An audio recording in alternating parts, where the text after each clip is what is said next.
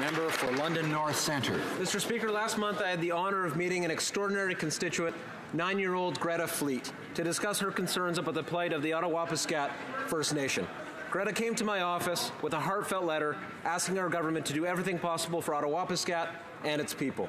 She had a petition calling for action that has obtained more than 28,000 signatures and counting, Mr. Speaker, and made a promise to bring Greta's message to Ottawa.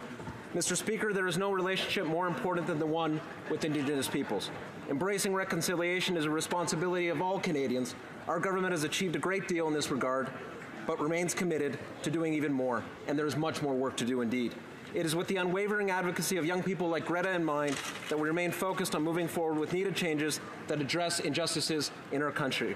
Greta, I will not forget meeting you. I will not forget you. You personify reconciliation in this country. Thank you so much. Keep being you. You're better because of it. The